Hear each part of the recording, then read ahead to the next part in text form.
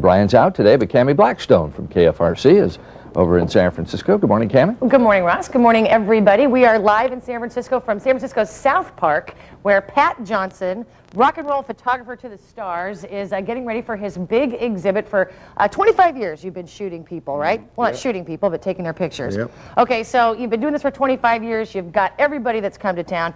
Quickly, who are your top 5 favorite photographical subjects, if that's a word? No, I'd have to say the Jacksons, Mick Fleetwood, the Stones, Culture Club, Snoop Dogg, Oh my James goodness. Brown. This is like an honor roll. This is like the Rock and Roll Hall of Fame right here in your studios. Now you're getting ready for a big retrospective coming up? Yeah, it's February 5th is the opening party, and it runs from the 6th to the March 1st at Art Rock at 1155 Mission Street. Well, cool. We are going to find out all about your exhibit and what it's like to shoot these famous people and the stories behind the pictures when Mornings on 2 continues. I feel good. I knew that I wouldn't. I feel good. 12 minutes now before 8 o'clock. Back to Cammie Blackstone filling in for Brian Copeland this morning with one of the best rock and roll photographers around. Hey, Cammie. Hi, good morning, Frank. Good morning, Tori. We are here with Pat Johnson, who's getting ready for a big retrospective. 25 years of taking pictures of rock and roll stars. Out of 25 years, how could you pick pictures to put on display? It wasn't easy. It took us about 3-4 years of going through 7,000 envelopes. 7,000 envelopes. We'll check out some of those pictures and hear the stories behind the photo sessions when we continue on Mornings on 2.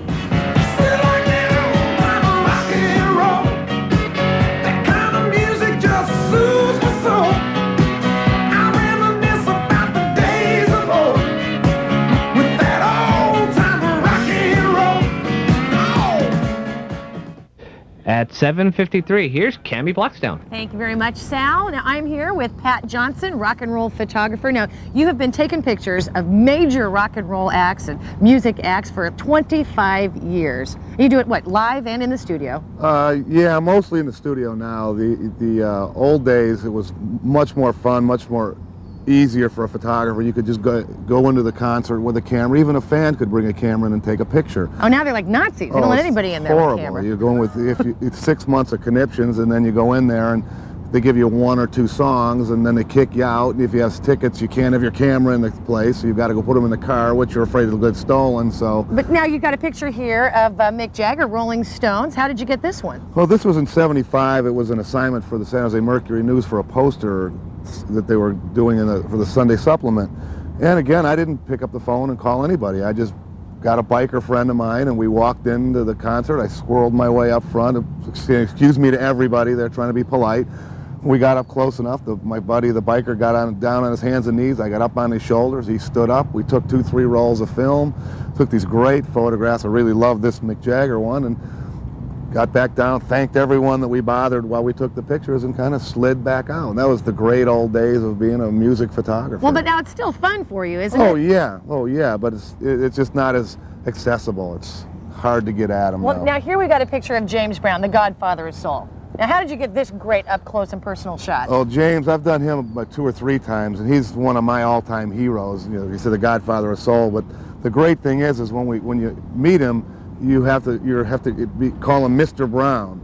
So I go up to him, and I'm from Cleveland, Ohio, and Jim Brown was the great football star. So I go up to James Brown. I go, Mr. Brown, I want to introduce myself. I have 2 people that I grew up with that I idolized named Brown, James Brown and Jim Brown. He looks at me and goes, I love them Atlanta Braves. You know, you know. So he starts talking, and he talks like he sings like a machine gun. So he tells one of his guys, you know, I met the Pope. I just met the Pope. So he sends one of his... Oh, that has got to be a picture, the Pope and James Brown. It's a classic. So he says, the Pope likes my music. The Pope like my music. And I get this mental image of Tom Cruise in his underwear, the Polish Pope who barely speaks English, you know, dancing to get up off of that thing, you know.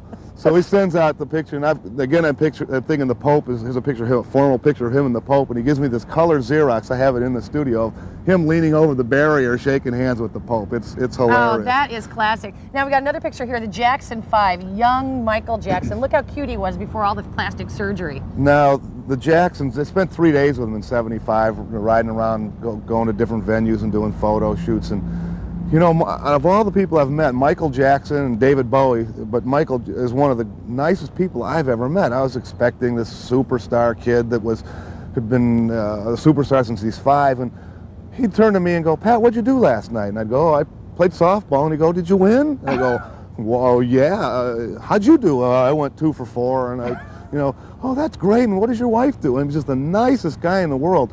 But don't envy him. For example, they decided that they wanted to go to the Wax Museum on the wharf. No announcement. We just all pulled up in the limos, went to the Wax Museum. We were there. How long can you be in the Wax Museum? Half hour. We come out and there's 400 people out there screaming. Well, listen, stick around. We're going to have more stories and more pictures from Pat Johnson, his big exhibit opening, coming up next on Mornings on 2.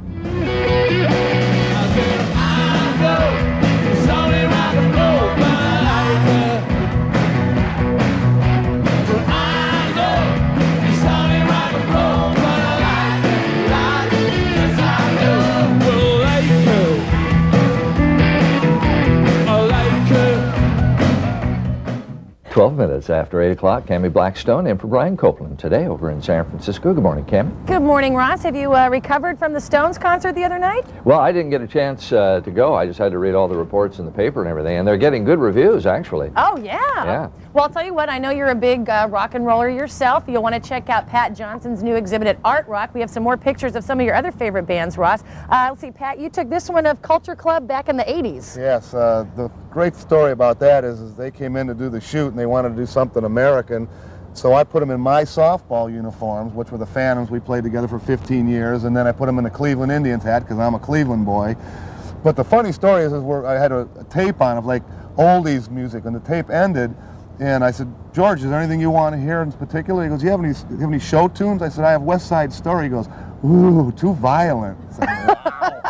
Jeez, But he's a great guy. Really. Well, speaking of violence, a lot of people think Snoop Doggy Dogg, being a kind of a gangster rapper, is a violent guy, but you shot him and, took pictures of him. What was he like? Oh, surprised.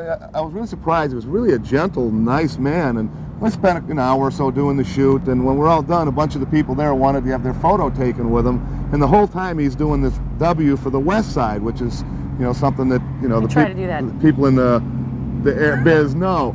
So I'm all done with the shoot, and I go, "Geez, what a nice guy. Do you mind if I take a shot with you?" And he goes, "Sure." So I jump in, and he's like this, and I go like this. What's that? And I go, "That's what he said. What's that?" And I go, "That's P for Pat."